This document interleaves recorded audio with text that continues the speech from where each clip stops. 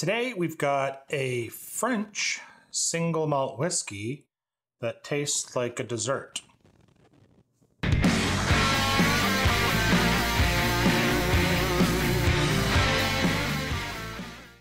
Hello YouTube, welcome back to Happy Hour. Today I have a fascinating whiskey, if I do say so. It is Brenne single malt whiskey. This is a French single malt whiskey. I've had this bottle for quite a while now. Well, 4 or 5 months. It's quite a while for me. And you can see, oddly enough, I haven't really drank that much. And it's not because I don't like it. As I will talk about, I do like it. It's because it's just so weird. I don't really know what to do with it, to be completely honest with you. It's so unique. And I'm saying weird, and these are all good. These all mean good things. But it's just very odd. It's nothing that I've ever tried before. It's just so different and interesting that I really haven't given it enough time to kind of, the first dram or two that I had, I was just so taken aback. I'm like, I don't even understand what I'm drinking right now. So it was just like, I kind of put it back in the cupboard and just kind of ruminated on it and was like, okay, I got to let that sink in a little bit. But I figured it was time to do a review on it, and hopefully I can kind of maybe get those taste buds back going and see where we're at. So this is a French single malt whiskey, like I said.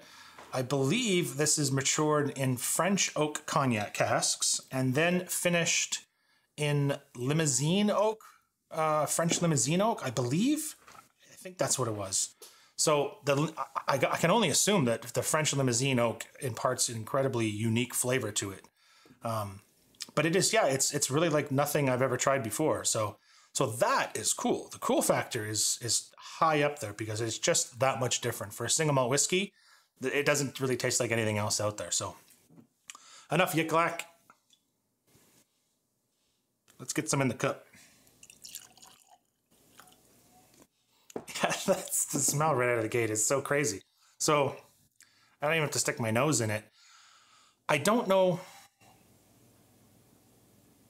It's so weird. It smells exact like if you were to give this to me, like if you were just to pour me a dram of this and shove it over to me. Before I've tried this, obviously, now I know what it is. I could pick it out of a lineup a mile away.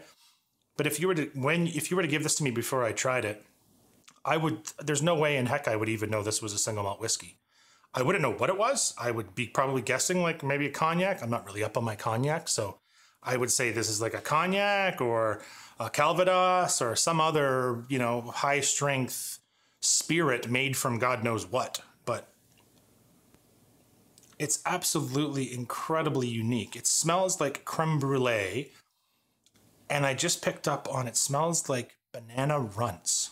That's crazy. I know that sounds crazy, but for all you guys who remember runts, the kind of little hard candies, each of them were shaped like the particular fruit. They had banana runts in there. So this smells like you had a glass of, let's say, Glenlivet 12, and you accidentally dropped a banana runt in it. And then you walked over to the fridge, and you took out your leftover creme brulee dessert that you took home from the steakhouse that night, took a big blobby bite of that, then came back to your whiskey, and you took a sip.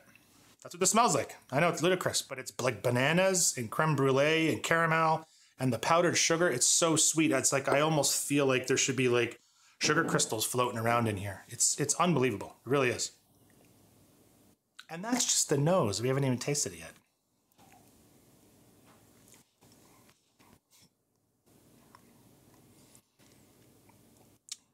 Tastes exactly like it smells. Tastes like banana runts and creme brulee. It's not that strong. I think it's only 40%. Yeah, it's 40%. So it's very easy to drink. And it's just so odd. I know a lot of the analogies I'm coming up with don't sound that appealing, and to be honest with you, if you don't like sweeter whiskeys, you will hate this probably because it is very, very sweet. And just those kind of banana and powdered sugar and creme brulee, like caramel and kind of baked sugars, and wow, it's just very, very unique. It's a dessert whiskey. If I've ever tasted a dessert whiskey my entire life, this is it right here. So cognac casks. The interesting thing is I have a whiskey that I enjoy very much. I haven't done a review on it, unfortunately, yet. Maybe I will, or maybe we'll do it right now. But I have this Glenlivet 14, which is a great whiskey, great single malt. And this happens to be also finished in cognac, or at least, does it say finished? Well, it's cognac cask selection. Probably should have read up on it a little bit more, but it's cognac, it's at least finished in cognac casks. I think it's finished in cognac casks. So this being cognac cask, I think this is aged the whole time in cognac cask. This is finished in cognac cask. This is the closest I have for something to compare it to. And I can tell you right now, without even doing it, this doesn't taste anything like this. But I'm going to do it anyways, because I actually haven't back-to-back them. So I don't have a glass. I'll be back in a second. Oogie. All right, so I'm going to pour a little of the Glenlivet 14.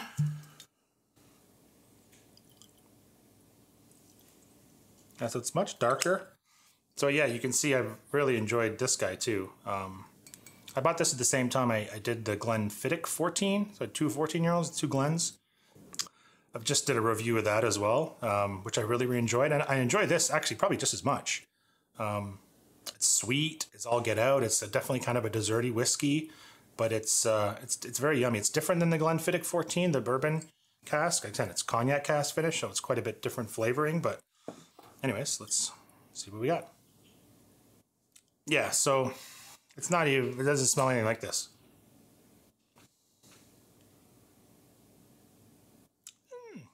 This is really good. I love this Glenlivet 14. It's very sweet again, but I'm getting a little bit of pears. I can see, again, I'm not a cognac aficionado by any stretch of the imagination, but I think what I'm smelling, I can smell the cognac influence. There is kind of that grapey, kind of like green grapes, and just that sweet kind of white grape, green grape. It's really nice. It smells glorious, but it smells like a single malt with just this kind of fruity, grapey sweetness attached to it. This doesn't smell like whiskey at all. It doesn't smell like whiskey. It smells like creme brulee and friggin' banana runts. All right, I'm gonna taste it again.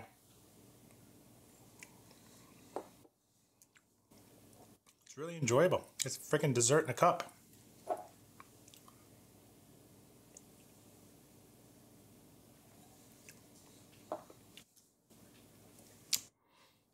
That's really enjoyable too.